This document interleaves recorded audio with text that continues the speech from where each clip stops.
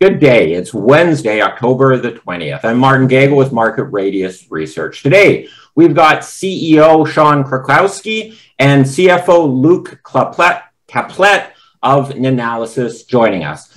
Nanalysis is a global developer and manufacturer of compact magnetic resonance imaging and spectroscopy technology products, software, and services.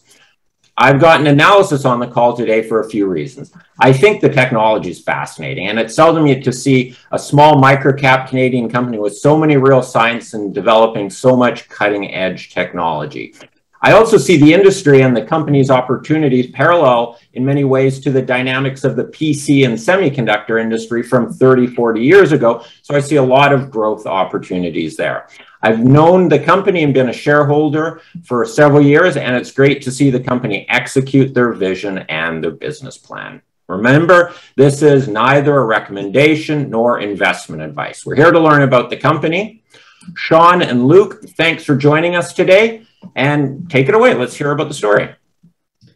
Thanks very much, Martin. It's a pleasure to be here with you and your subscribers. And yeah, as you mentioned, we make portable NMR and MRI machines for industrial and healthcare applications.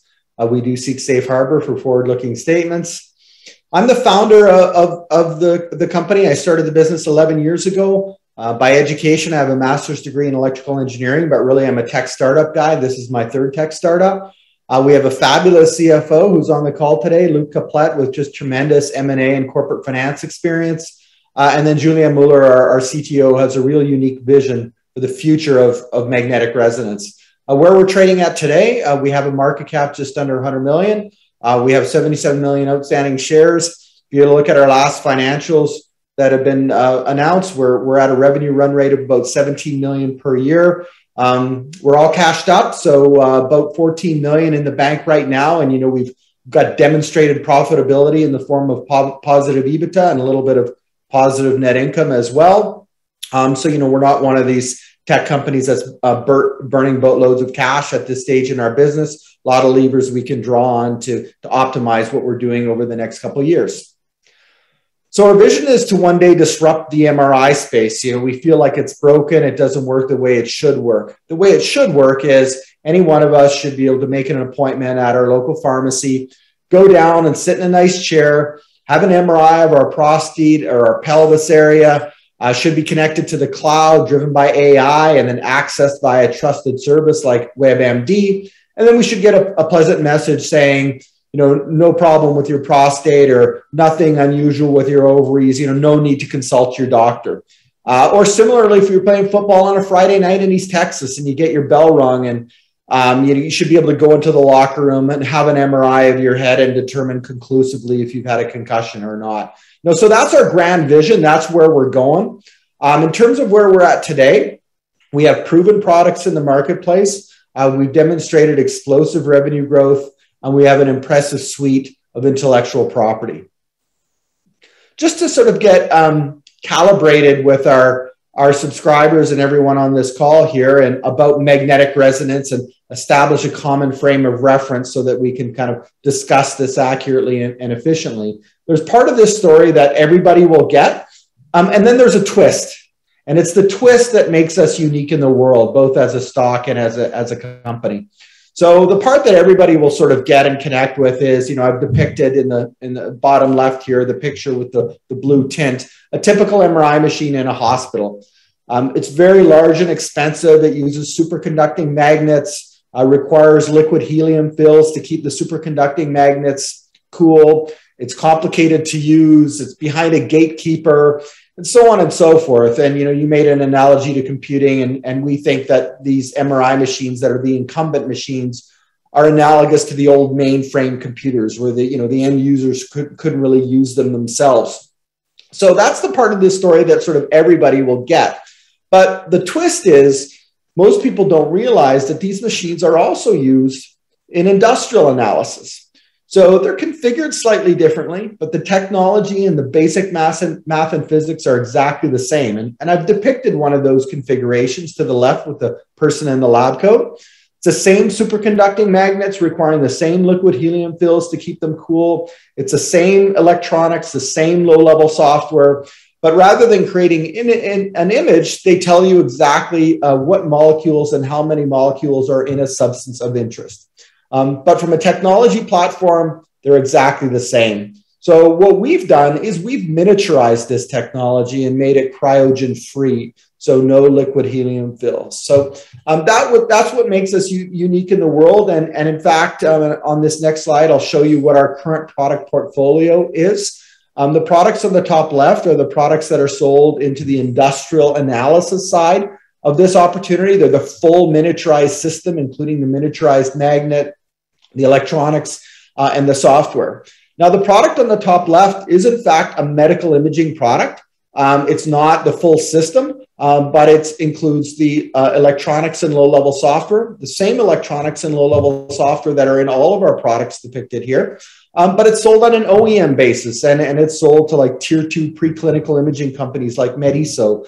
It's sold into organizations in China that are developing next generation MRI systems. So, we've built a common technology platform that leverages the commonalities between magnetic resonance for industrial analysis and magnetic resonance for medical imaging. And as I've said, the basic math and physics of both of those opportunities are the same. John, go ahead, Martin.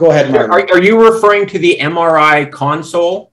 Yes, on the top right of this slide. Okay. The MRI console is indeed the medical imaging product per se. It's sold as a product.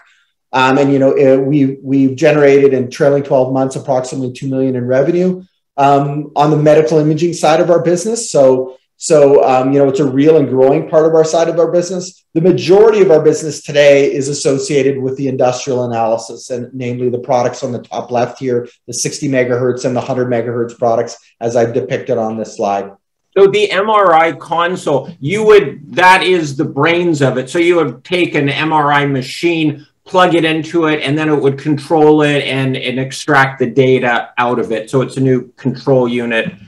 That's exactly right. And it provides people that operate those machines in certain research environments and so on with more flexibility to generate different types of data and so on. And it's really associated with the initiatives to develop next generation MRI machines. I always like making analogies, and I always step too far with them. But let's say if it's the TV, you're going from like a cable box to like a smart TV, like an Apple TV. So you can do more stuff. You can take the data and do more things with the same dumb TV. That's exactly right. That's a great analogy, and I'll build on that a little bit. So, people civilians wouldn't really know this, but the MRI machines that are currently in hospitals only look at one type of atom in the human body, the hydrogen atom. And it's basically a glorified way of looking at water flow in the human body, and then, some smarts to interpret the water flow, right, for abnormal tissue. But there's other important atoms in the body that also should be looked at when doing medical imaging, like carbon atoms. And so our technology has the capability to look at other types of atoms and to do more particular analysis, not just create an image that is interpreted, but actually to determine which cells are cancerous and which ones are not. And so that's associated with the visionary part of our business and really bringing the state of the art of the science and the technology into the medical imaging space today, because the MRI machines that are in hospitals today do not reflect the state of the art of the technology.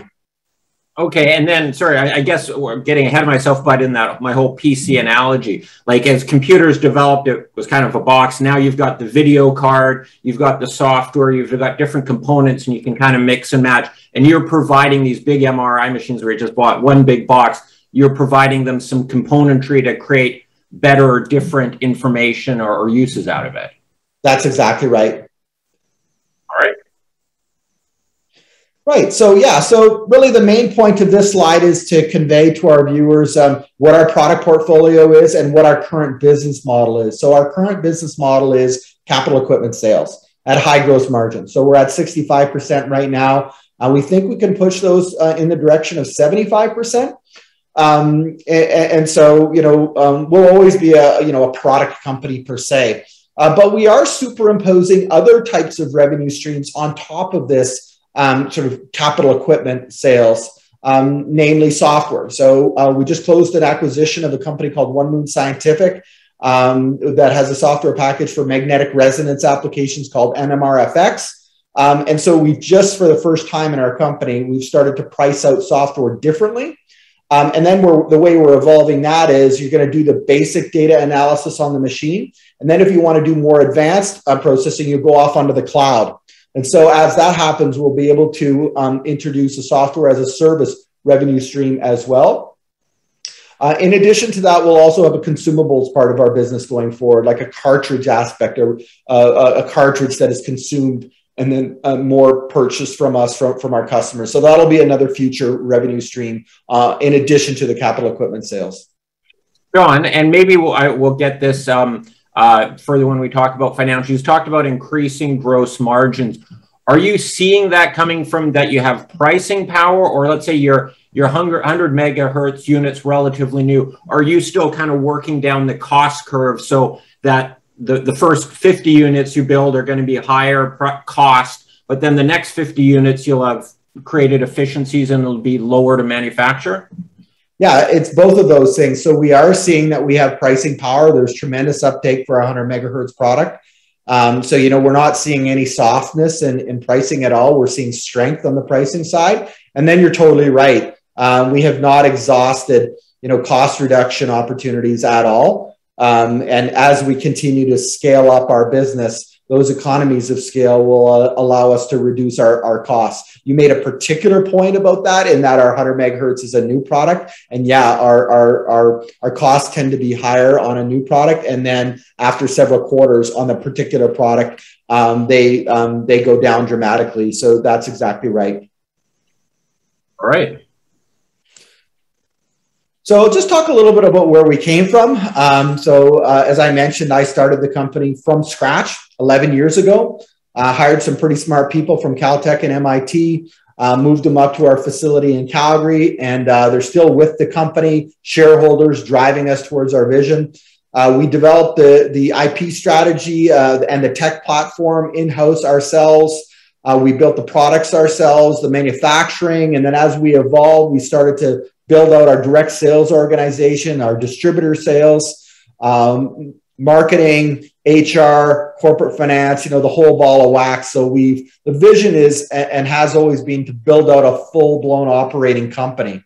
About 2.5 years ago, we had a chance to exit. It was a large American company that had failed to develop a competing product and then tried to buy us. And it was a real sort of galvanizing and unifying moment for our company, because our key shareholders, and we're backed by the largest angel investor group in this region called Q Group, they didn't want to sell. And they came to me and said, Sean, we're having too much fun. We want to put more money in the business, not take money out. So build a world-class company right here in Calgary. I said, absolutely fabulous. I'm excited to do that. And I said, what I really want to do is I want to go public because I want to buy some companies, and I want to have a pubco vehicle to do that. So in June of 2019, we went public on the Venture Exchange. We did a concurrent financing of $6.5 million at 60 cents per share, which was the price that our exit opportunity was at. And then since we've gone public, we've done what we said we were going to do. We've closed 2 acquisitions, and we've launched a new product, which again has had tremendous reception in the marketplace. So it's just been a fabulous first decade. But we think our next decade is going to be even better for our company. And we have some exciting things in terms of short-term catalysts coming down the pike. We're starting to see independent research analysts initiate coverage of our company. Recently, there was one put out by Echelon, which was an excellent report. And I invite everybody to look at that if they want to read 35 pages of detail on where our business is going. And we expect other analysts to initiate coverage soon as well. You'll see us close our next acquisition fairly soon. You'll see partnering announcements. You'll see continued demonstration of explosive revenue growth. So really some exciting things, both in the short term, the medium term, and then with our grand vision down the road, we think the future is very bright for Nanalysis. When you founded the company, was that you've got an electrical engineering background, but was it sort of some core IP out of University of Calgary that you're licensing? And I'm guessing, do you have any sort of long-term licensing deal, someone who owns kind of the core technology that you still write checks to every month, or? No, we developed all the IP from scratch. There was a connection. I don't mind telling the story of how the company got started if you'd like. Sure. If it doesn't go too long, yeah, let's hear it. Okay, well, try to keep it short. So a friend of mine who's also a professor of electrical engineering at the University of Calgary, Michael Okinevsky, Dr. Michael Okinevsky, called me up one day, and I hadn't seen him for a while. And he said, "Hey, I want to meet you tomorrow at the University Hospital. There's something I want to show you." So I said, sure, Michael, I haven't seen you in a while. Let's catch up. So I go there, and he introduced me to a bunch of scientists and shows me this gigantic machine. I said, "Hey, Michael, what's this?" "Well, it's called a nuclear magnetic resonance analyzer." And "Oh, fabulous. And these are great people. But, why am I here?" And he says, "Well, I want to build a business around miniaturizing this." So I kind of got intrigued, and he told me about how these things are widely used in industry and exactly what they do. They can determine what molecules and how many of them are in any substance of interest. And so got further intrigued. He started to share some ideas about intellectual property, pretty smart guy. So basically he had me hooked, and we went for lunch. And then at the end of the lunch meeting, he said, "There's one more thing, maybe the most exciting thing about this opportunity." And he showed me a picture of an MRI machine. And of course, I knew what an MRI machine was. And I said, "Well, that's great." And he says, "Sean, if we can miniaturize the configurations that are used for industrial analysis and build up a solid revenue stream and business foundation there, we can also miniaturize and democratize these MRI machines because the technology is the same, the math and physics is the same." So that sort of sent me over the moon and got me really excited about the opportunity. That was in October 2008. And basically, instead of going home, I drove directly to my lawyer's office, and we incorporated the company right then. Wow. And you seem to have a clear sort of vision and pathway, even like 13 years ago. That's kind of cool. For sure. I mean, this is a senior guy that's been thinking about science and technology his whole life, right? He's actually on our board of directors right now as well. So, world-renowned scientist in magnetic resonance. So there's an example again of our core team, whether it's on the board or whether it's an engineer or a scientist, from 11 years ago, is still all with the company. And then we've just layered on really talented pieces as we've gone from phase to phase in our business. Most recently, of course, our fabulous CFO, Luke Caplette. All right, thanks. Let's move on. Yeah, so just our technology is patent protected with an exciting patent pipeline. We file in the United States and the EU, and we also file in places like India and China. So intellectual property is an important part of our business. In addition to the patents, we have an impressive suite of trade secrets, which we add to every single day with our roughly 50 R&D scientists and engineers. And then a key part of this story is also proprietary manufacturing. When I started this business, I didn't want to do all this awesome innovation and then as soon as we're successful, have it ripped off in China or India. So before we even had a product, we invested in proprietary manufacturing. And the fruit of that is, if you got a hold of one of our products in China today and you took it apart and you had 10 PhDs working for you that were smart enough to understand our patents, you still wouldn't be able to reverse engineer our technology unless you knew exactly what we're doing in our proprietary manufacturing facility right here in Calgary, Canada. So our growth strategy is... Sorry, Sean. Go ahead. And I'm thinking... the hardware, it's not just the hardware, how it's configured, but also then you've got the software to how to interpret it. And so you get this types of data, there's error correcting and figuring out, like a bus goes by and creates an extra magnetic field and how to sort of filter that out and all that. So it's a real like tight-knit integration between the hardware and the software to make it work. You can't sort of layer one software onto someone else's magnets and get it working or anything.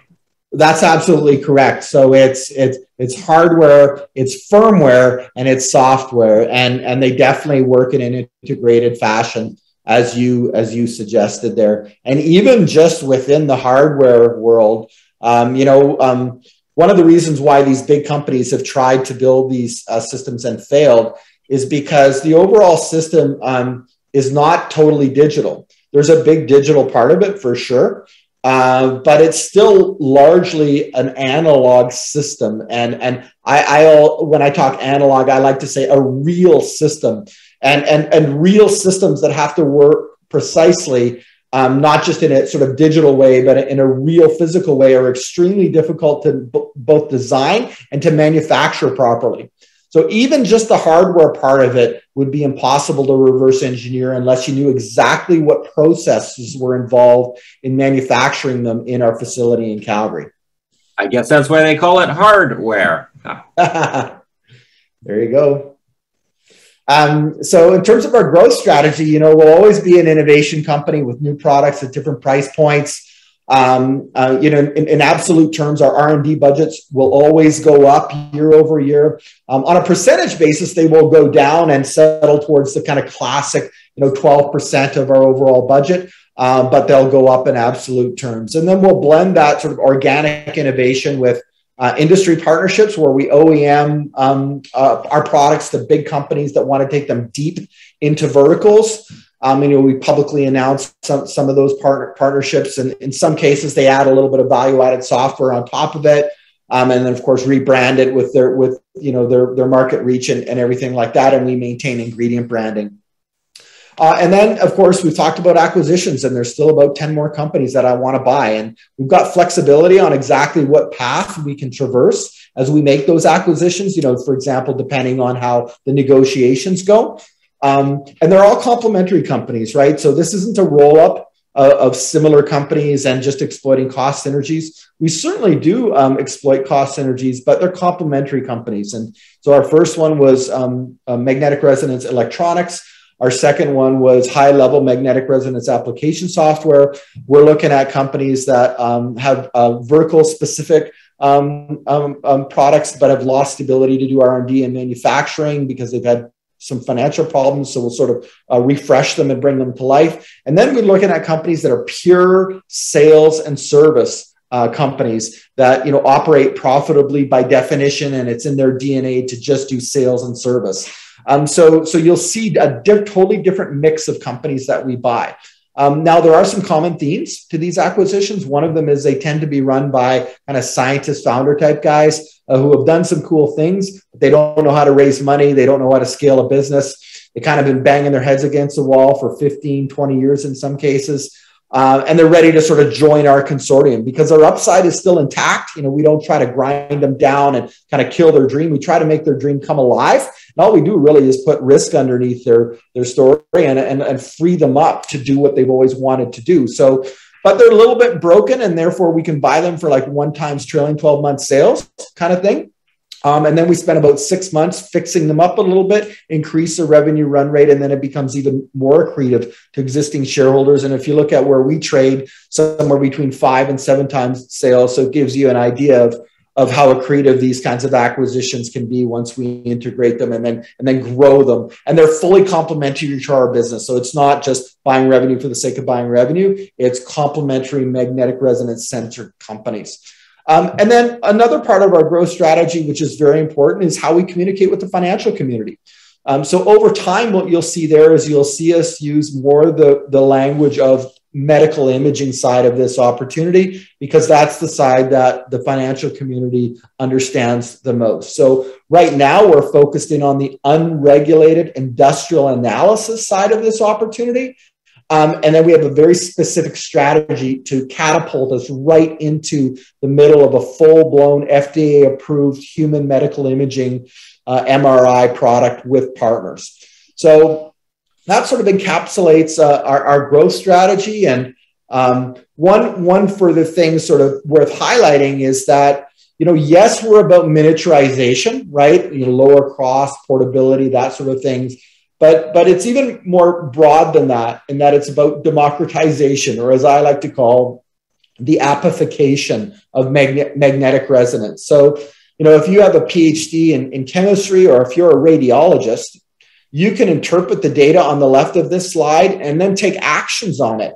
But our customers are telling us that in the future, it's not going to be their experts that are using our machines. It's going to be, for example, a mining technician who is trying to analyze a lithium brine pool and just wants one number, percent lithium in this brine pool. Or a prison official who's confiscated a suspicious white powder and just wants to know, is there methamphetamines or or is there an opioid in this suspicious white powder, red light, green light, kind of a thing. So this is a huge initiative for our company. In a lot of cases, we develop these apps ourselves, and then in other cases, we work with third-party partners. This is our view of our market opportunity. So in a general sense, we're in the scientific instrumentation space. Some people will prefer to use the term test and measurement. It's roughly the same thing. Over $75 billion per year is spent on test and measurement equipment, and it's growing by 5 to 7% annually compounded. Everything in the modern world is tested and measured. You can't develop new products. You can't deal with health and safety. You can't deal with quality control. And you certainly can't manufacture economically efficiently without test and measurement equipment. So we really love the general space that we're in. The addressable part of it for our company today is about $3 billion. And we think that with ongoing miniaturization and, as I mentioned, democratization, we can grow the addressable part of this opportunity for us. Many people at this point in the presentation say to me, Sean, well, who do you sell to today? So today we're selling to the biggest companies in the world, like Pfizer and Eli Lilly and DuPont and BASF and Corning. And then we also sell to tiny little two-person biotech startups. We sell to the most famous universities in the world, like Harvard and MIT and Oxford, but we'll also sell to a little community college in rural Mississippi or rural India. And by the way, in those kind of places, there are no liquid helium trucks driving around to keep the superconducting magnets cool. So the cryogen-free aspect of our technology is a key growth driver for us. And then we sell to government labs all over the world, like USGA and Health Canada. Could we just go back? You mentioned you sell to some of the biggest organizations out there in the world, and there are no in other certain parts of the world. There's no hydrogen trucks driving around. These big machines. You're in a sense complementary to them in some way and kind of replace them. This is using the PC analogy. They're big mainframes or server farms, and yours is kind of a PC. You're not. There's a world for a server farm to do heavy lifting and stuff, but if you just want to do a smaller, maybe less precise or not, you have the desktop machine, you can maybe test it out and then send it to the expensive machine for the even more detailed. How is it kind of used, or in what ways is yours used versus the big $1 million machine? Yeah, you're totally right. And I really like the computing analogy because it's not an either or scenario. It is indeed a both and, right?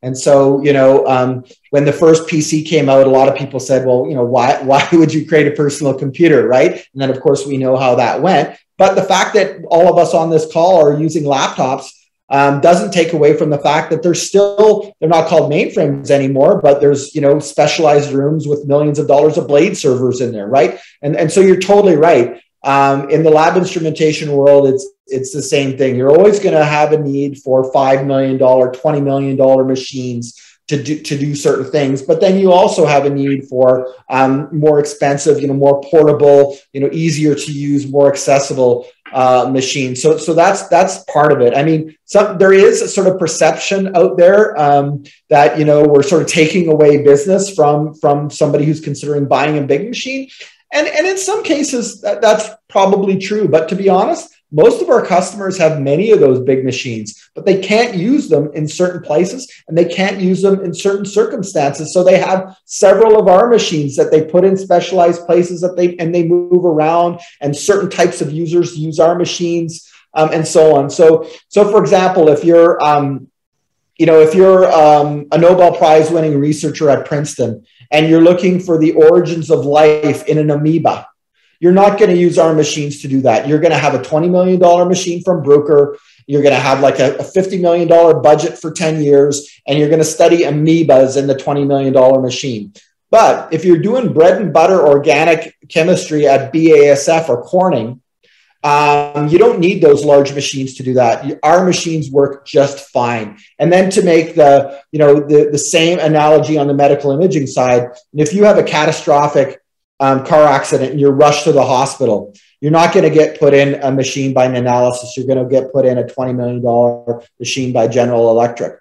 But those machines aren't required if you want to analyze your prostate in a preventative way, or analyze a high school player's foot head at a rural high school. So you'll go in analysis machines, and just like on the industrial analysis side, the market opportunity, we believe, for the smaller machines and the more accessible machines, combined with the democratization of the data, is a bigger market opportunity than sort of the catastrophic or the researching the origins of the universe kind of market opportunity. So that we're positioned perfectly to take advantage of that. All right. So talk a little bit about our team, and I've already mentioned that the original group that I put together 11 years ago is still all with the company and driving us towards our vision. We have a fabulous group of people that we've layered on top of them over the years to scale up our business. I've already talked about our CFO, and he's going to talk about our Q2 financials here in a couple of slides. So I'll let him speak for himself. But we have a really fabulous senior independent board of directors. A couple of great examples there are Martin Buren, who's our chairman. He came into our business concurrent with the public listing. I really hit it off with Martin during that process, and he kind of represents the new money that has come into our company since we've gone public. Really tremendous M&A experience. So he kind of rides shotgun with our CFO and I as VP of Corporate Development when we're doing these acquisitions. And then another great example is Werner Gartner, who's the chairman of our audit committee. He's a former CFO of a large NASDAQ-listed company called Novotel GPS.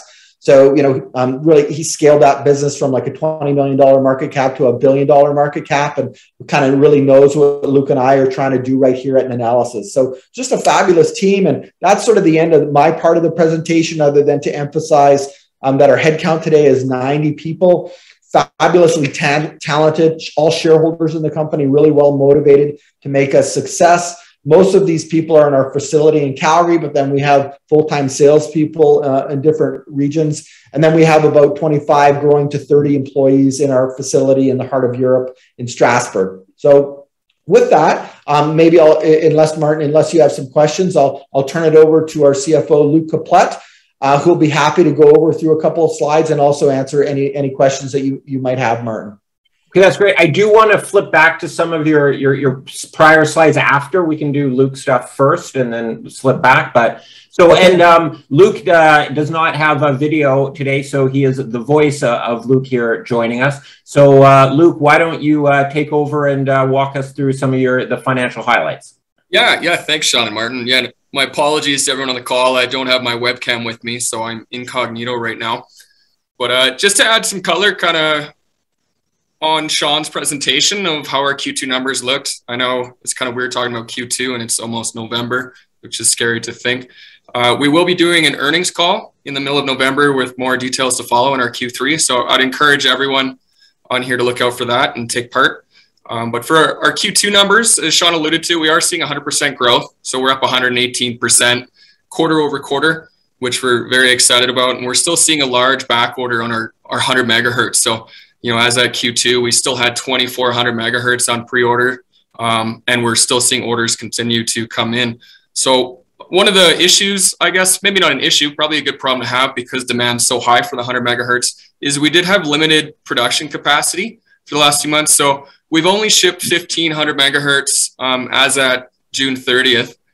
With 24 on pre-order, and we made the decision to double the size of our manufacturing facility in order to alleviate that capacity constraint. So we're only at 3 a month during the quarter of Q2. We have a goal of 10 a month come 2022. So the team's striving for that, getting everything set up. Luke, you launched the 100 megahertz back in December or January. So this is still early in the launch year, right? Yep, absolutely. We shipped a couple in December of 2020, but for the most part, really shipment started January 1st, 2021. And just roughly, the revenues in a 4 point, like it doubled. What was the break up of that? Like how much of that growth came out of like the 100 megahertz units, or just organic growth coming out of the other products. Can you just roughly break out how those revenues are segmented? Of course. So of that 4.3 million, 1.4 of it roughly was 100 megahertz. So we're also seeing significant demand, still increasing demand actually for our 60 megahertz, and RS2D as well has been a huge contributor. So it's kind of all cylinders firing. The 100 megahertz is going to be our huge catalyst for growth coming into the future years here. And so when we get, that goal of being able to produce and ship 10 a month, you can do the math really easy and say that's 1.5 million a month of just 100 megahertz that they have capacity for. Demand we'll see, but that's how much we did in all of Q2. So we're really excited for everything to come on board online in our expansion of the manufacturing facility. And on that note, I'll kind of dive into margins. So our margins were 67% for Q2. As you alluded to, Martin, we're not seeing any pricing pressures. If anything, it's the opposite as orders continue to come in. And anytime you're moving something from R&D down into an actual production stage, we see some inefficiencies that, like, for example, assembling the magnet array could take 200 hours and the R&D team's working to get that down to 50. So we're confident that those margins are going to, stay healthy and continue to increase. Also important to note on our expansion, it's really cheap. It's not capital intensive for us to expand. We have our SMT machine for making boards. We have our CNC machine. That's not at full capacity. So it's not like we're going out there and spending millions and millions of dollars in order to expand. We put up a few walls. We hire some really smart interns from U of C that, we get government grants back for them, put them on the floor, and it's really, really cheap to expand our capacity. That being said, we did do 1.2 million in Q2 for EBITDA. So we are cash flow positive. We did our raise. This was a key metric for doing our raise and getting in, the $11 million that we did. We didn't need the cash. We pay our 50 scientists on our operations itself right now. But, the cash is going to help us expand the acquisition strategy that we're really excited about over here that Sean alluded to. If you want to pop on to the next slide for me, Sean. Thank you. So like I said, we didn't need the cash. We had 4 million in the bank. Obviously, we raised another 11 million. It was a part bought deal private placement that we closed on August 25th. So we're really excited about that. We're going to put that to good use to start acquiring some companies that, we've been in talks with for a while and we're excited about. I get asked a lot on inventory. So at June 30th, we had 2.8 million of inventory. We keep a really healthy inventory balance right now. It's twofold. One, obviously, we're seeing some inflationary pricing pressures on some of our supplies. So it's better ordering now when we know prices increases are coming. We're not hurting for cash. Number two is just being cognizant of procurement issues right now.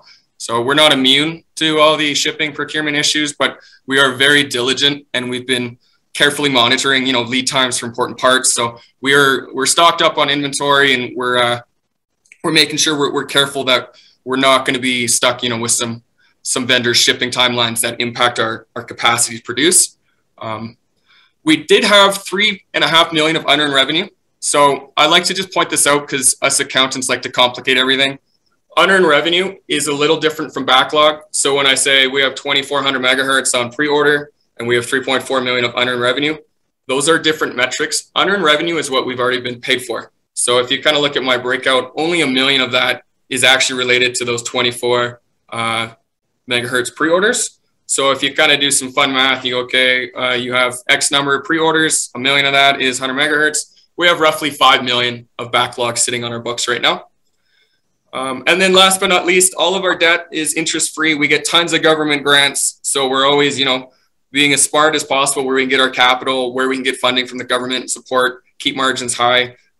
We just won a gamma MRI project that we announced previously, I think around January 2021 for 1.2 million, non-refundable. We get something called CIR, which is shred credits. That's over in France to support our R&D efforts in France. That's roughly 300,000 a year. We're taking advantage of the new shred program in Alberta here for 2021. That could be upwards of to 800K per year. Conservatively, we're assuming we'll be around 250 to 400 on that. We do get some industrial grants, 150K a year. And as I previously mentioned, we get grants for our interns and any new hires, 25%. So we're very cognizant. We're making sure we can turn over every rock where there's some money to be found. Luke, and My apologies. Luke and Sean, you've got a healthy balance sheet right now, and you are profitable. What is the basic plan for with that extra cash on the balance sheet? Are you going to be raising spending up, or like you could hit the accelerator and burn a whole bunch of money and hire 100 salespeople around the world? Are you trying to grow at sort of a cash flow neutral basis, or trying to, let's say every year we're going to put together a couple million EBITDA, or you're going to try to grow EBIT? What are your priorities in revenue versus sort of harvesting in terms of profitability? Good question. Do you want that one, Sean, or you want me to take it? Feel free to go ahead, Luke. Sure. Yeah. So obviously, you know, being cash flow positive is always what we're striving to be. So, you know, we are using some of that cash for expansion, but as Sean said, it's all economy of scale. So we're hiring a couple people, but if you're getting 7 more 100 megahertz out, you're actually just improving your cash flow, your margins, your EBITDA. So we're going to continue, you know, to operate with cash flow always in mind. We're always going to strive to be a cash flowing business. But we're going to use, you know, the funds on hand is it's set aside for acquisitions, and it's going to be the same type of, you know, structure that we've done the last couple, where it's not a whole bunch of cash. It's usually kind of a 50-50, because we don't want to buy a great company and the guy to disappear with his money and he's not vested in the overall health of Nanalysis. So everyone's tied in with, you know, 50% paper, some healthy earnout targets, and we're all working towards the same goal. So that's the ideal structure for your M&A. Is would you be willing to go 100% cash on that, or is it just the buyer saying, "Hey, I've built this business. I want to pay off the mortgage and take a little bit of stress off, but I want to keep some growth in my opportunities"? I'll push that one to you there, Sean. Since yeah, that's definitely what we would never buy a company for 100% cash. That's just totally counter to the, you know, the philosophical pillars behind our acquisitions, right? You know, these are largely, I mean, Luke used an example of 50-50 and, you know, maybe even, you know, higher ratio of stock than that. I think, you know, the next one that we're looking at that's at the top of our priority, you know, is like 65% stock and a minority of cash. So, so yeah, it's to basically, you know, help the company do what they wanted to do on their own, but couldn't, and increase the value of their equity position. So, and that indicates you'd be keeping the founder or the guys running the shop. And then a lot of that is structured on earnout as well. Like, we're buying the business, but you still have to execute to get the full worth, and so they're fully on side to execute well over the coming years. That's absolutely right. So we're you know, I'll give you an example in you know, in the case of our first acquisition, the founder, there's a few founders, but the main founder, you know, stayed with us for 2 years to help us, you know, get the integration fully accomplished and transfer all the customer relationships. You know, he's just about to turn 70 years old. So now it's sort of like, okay, well, you know, that was great for 2 years. And then we'll think about transitioning out into retirement in an orderly fashion. But then another one of the founders, sort of a minority founder, is now our CTO, and he's, you know, 42 years of age. He's at the prime of his career, and he's going to be a key guy for our company over the next 10 years. So that's the kind of way we work with the founders, depending on the specifics of their situation and the stage of their career and so on. All right, thank you. Yeah, my pleasure. So I think, you know, Luke and I have gone through the deck in a way that is consistent with our usual approach. So at this point, Martin, you're definitely the boss. So if you want us to flip around some more to previous slides or ask us some more questions. Yeah, I'd love to. If you could flip back, I think it's 2 or 3 before you got into the financials. This, no, one more.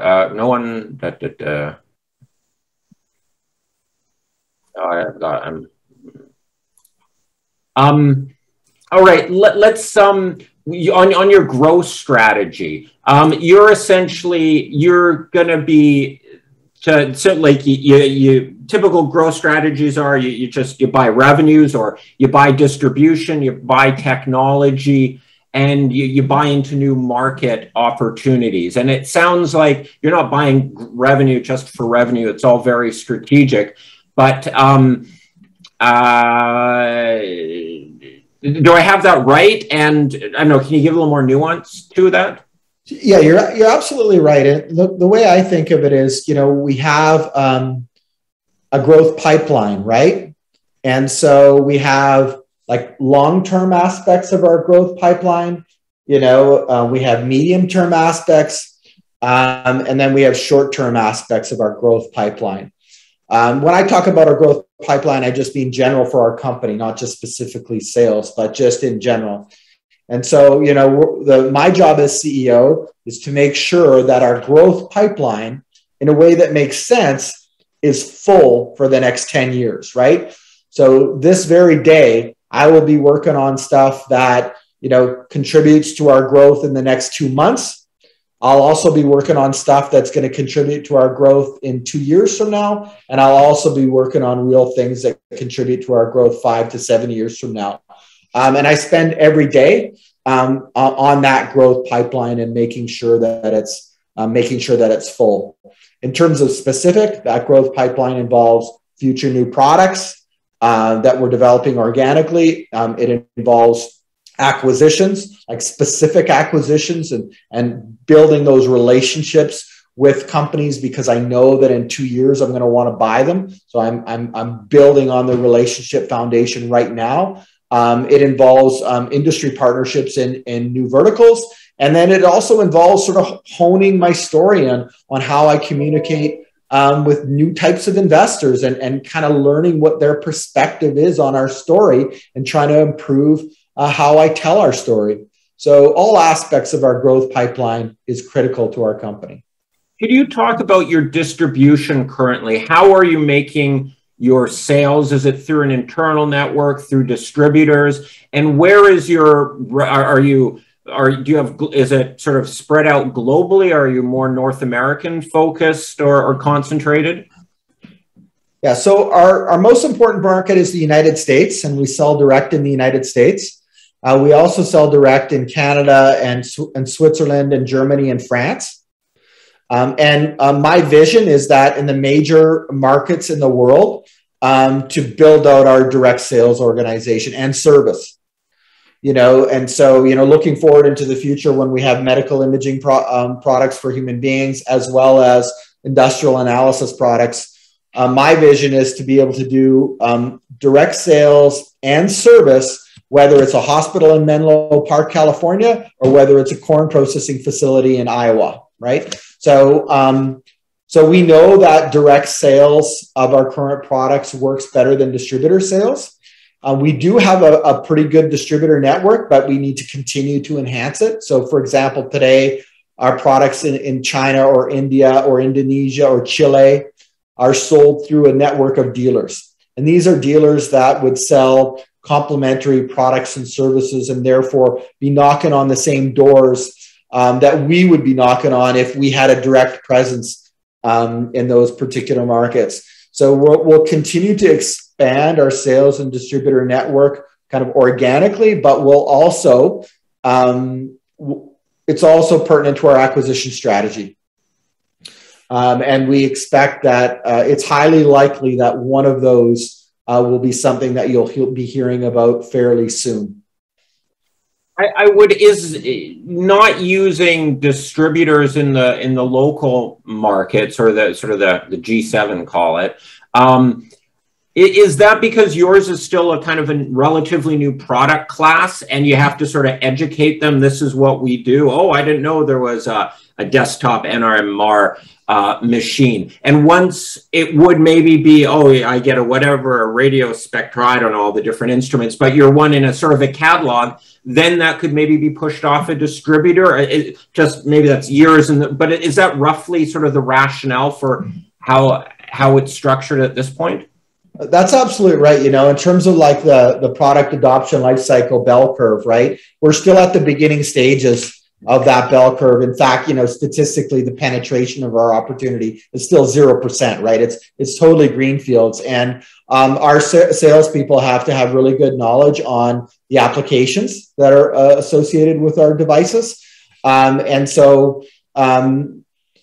do have some success with some distributors. For example, our distributor in India is excellent. Our distributor in Japan is excellent. But then we have some distributors that really aren't doing a great job for us yet, and we need to continue to educate them. So as our products become, closer to the top of that product adoption bell curve, that's when we'll, large distribution deals with very large companies that really need volume, like huge volumes, in order to make those deals work. That's when you'll see some of those things. And then in our particular case, there'll be value-added distribution deals. Right. And so both in terms of their large brand, but also in terms of a layer of software that is specific to a particular vertical market. So you'll see those types of deals coming down the pike as well. But right now, we know we have a fabulous direct sales organization, and we're going to do a couple of very particular things to grow that sales organization. One of the things that has been a philosophical point for me when I founded the company is I mentioned one, I didn't want to have our technology ripped off. So I took specific steps there, but I also wanted to always control my own destiny. So we control our fate with our direct sales organization. And to the extent, so I'm never going to look for like a savior in terms of our growth. I don't need a savior. We're our own savior. And part of that is a strong and awesome direct sales organization. When you're selling, are you selling to people who kind of never knew they had the sort of problem that you're solving for them? Like, because they never knew a desktop machine existed. So like, oh, we don't, and then like, oh, we could use that. We've never thought about that opportunity. We always sort of waited in line to get access for a couple of days to the $1 million machine. Or how does that sort of, and do you compete with other guys? Like, oh, well, we're looking at yours versus the Brooker or the whoever others, simple. And then we're going to do like a taste test, so to speak. Who's going to win this? Yeah, a typical reaction when we meet a new potential customer is, and this is like almost a literal quote, wow, I didn't know magnetic resonance could be so small. And, that's a pretty good starting point to begin a sales cycle. And so what has happened over the last 25 years is, and now I'm referring to my slide here, the picture on the bottom left of these large machines for industrial analysis, they've established themselves as the gold standard.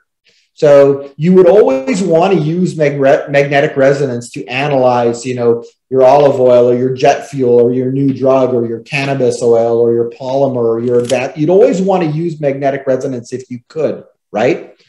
So we haven't had to educate our market on the benefits of using magnetic resonance. All we've done is said, hey, we built this awesome miniature device that you can use anywhere, and it's very easy to use. You can use it directly. You don't have to send your sample to a different department or a different place on your campus or to a different city and wait 3 days to get it back. So it's a really nice thing to market. Our customers are more knowledgeable than we are on, how magnetic resonance is used. And so we just need to kind of get them comfortable with, kind of application by application, get them comfortable with the specifics of the small machine compared to the big machine. But those specifics are pretty minor. Okay. And so how big, like you talked about a $3 billion market opportunity, I think, like how many, like do you have direct competitors on sort of the desktop couple 100,000 unit, and how big is the current market?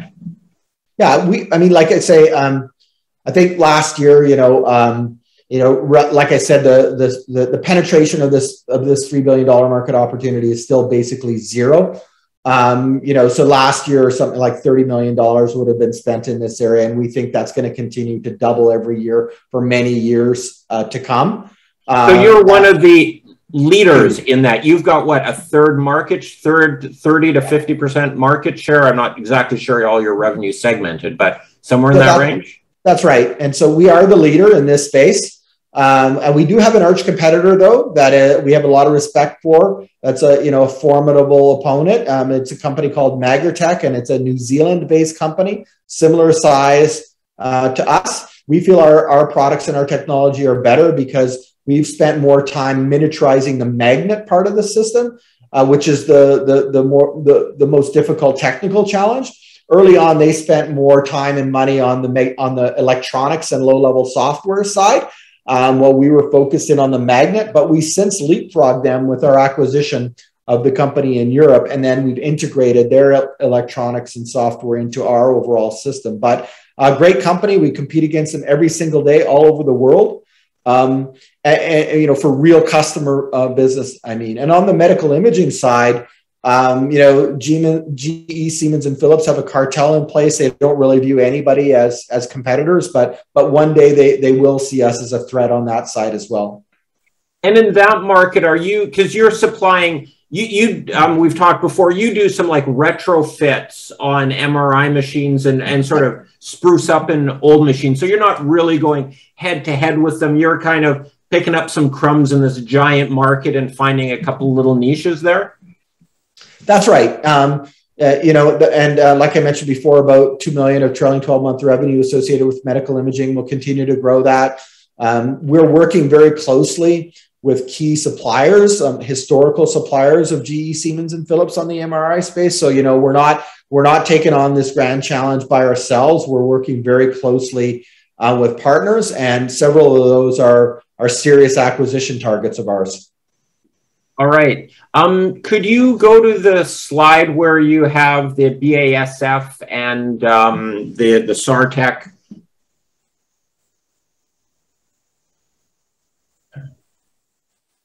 Or the Bosch, sorry. So you've announced these deals where you're making really application specific detectors. They're not going to be an all-around general PC where you can play video games and do whatever. It's going to be designed with the software. You're going to put in one type of sample or a small type, and it's going to give you a red light or a green light. And then it's just a tool that any bumpkin like me could just put in a dipstick of sample, and I tell if it's good or not good. Is that roughly it? That's exactly right. The majority of our customers, I'm going to almost say almost all of our customers today use our products as general purpose analyzers. They analyze multiple things. So in that sense, we're kind of a platform company, right? And then at the same time, we're incubating these specific analyzer products with partners to go deep in particular verticals. And so, again, part of our sort of S-curve growth strategy for the future is to superimpose these deep vertical partnerships on top of the sales of our current products, which will always be a growth driver for us. And on these, some of these announcements have been out a while. What kind of time frame are we looking at until we start seeing some sort of commercial launch or traction, or it's going to start hitting the revenue line on things? Yeah, we've talked about our growth for this year, and Luke mentioned we're on track to do 100% year-over-year growth.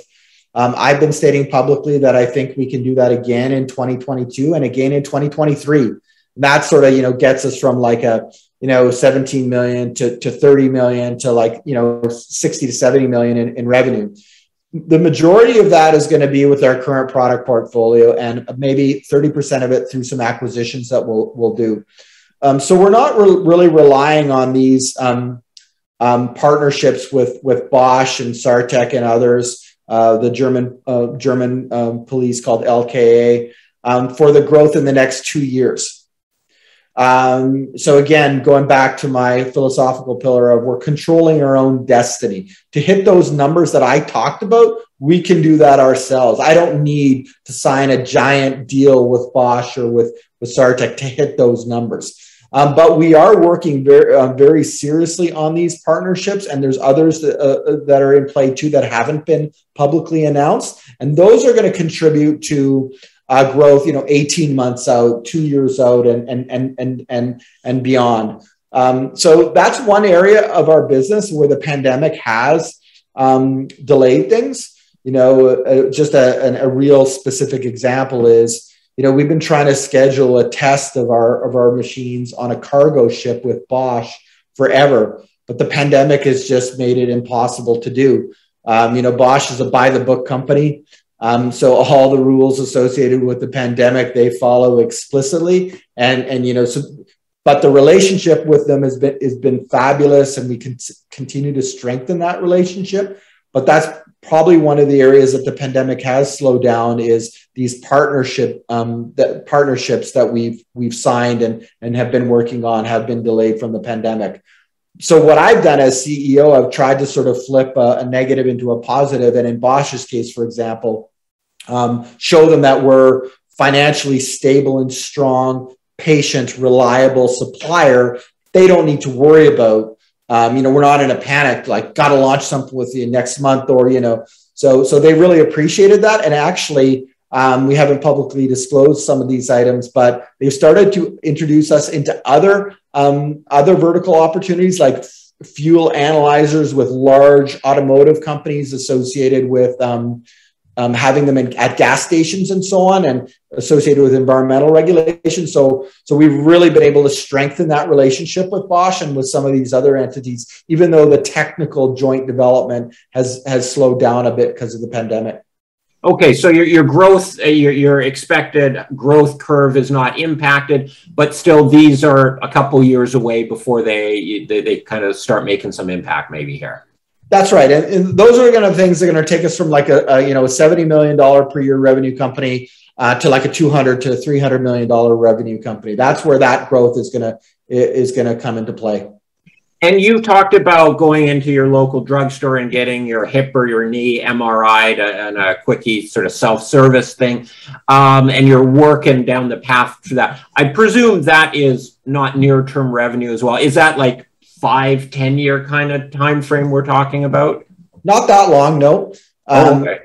Not that long. So we're working with companies on that product right now, and I expect to pull the trigger on a key acquisition in that area in about 2 years, and that will catapult us right into the middle of an ongoing FDA-approved process for a product.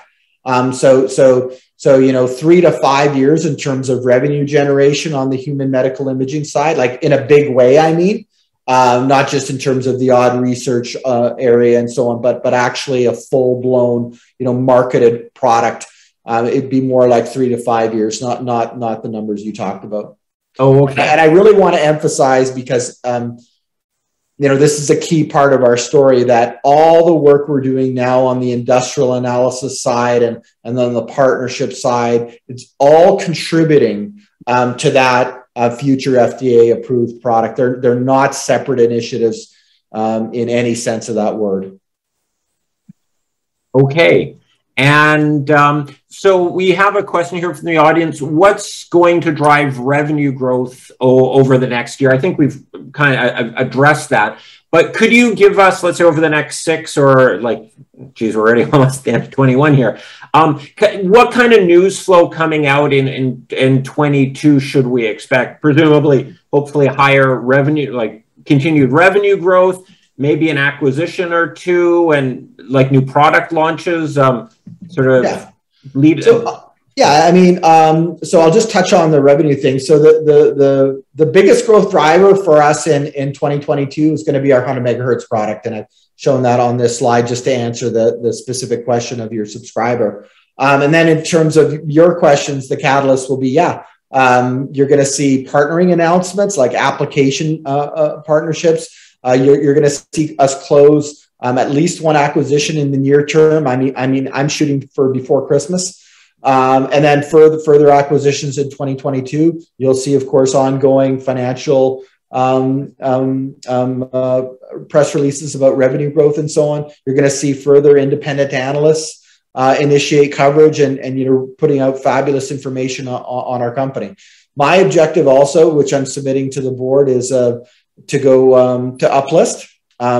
So we already satisfy the requirements for the big board. We already satisfy the requirements for for the NASDAQ. I'm thinking about, possibly towards the end of 2022, uplisting to the TSX Big Board. The NASDAQ, people ask me about that. And that's something that's sort of part of the vision, is one day we will be a NASDAQ listed company, but no need to do that now. And so that would be something that would be 3 or 4 years out. But it certainly sort of represents sort of the pinnacle of kind of where I want to go as a company. All right. Well, with that, we're well over an hour here. So, Sean, we really appreciate your time here talking to us and teaching us about Nanalysis. So we should wrap it up here. And I think you had some great closing comments here, but any sort of final wrap-up statement from you? I really appreciate the opportunity to tell our story to your subscriber base, Martin. And I know I've known you for quite a few years, so I always enjoy speaking with you directly. And, I just would like to sort of respectfully submit to your audience that I think our company is really unique, especially in terms of the venture exchange companies, in that we have this grand vision that's going to turn us into a multi-billion-dollar company. But we're also building a strong foundation with real products, real revenue, demonstrated profitability. And our path from here to that grand vision is incremental in nature. And you'll have full transparency on everything that we're doing from going from here to there. So I think, in terms of the magnetic resonance side, and the financial side, it makes us unique as a stock and also as a company. And I really hope we get the support of your subscribers. I also like speaking to shareholders individually. So please reach out to me if you'd like to talk more. All right, Sean and Luke, thank you very much for taking your time to chat with us. It's been great, very informative, and I'm looking forward to seeing what you get done at the rest of this year and through next year. Thank you very much, and have a great day. Thanks, Martin. Cheers.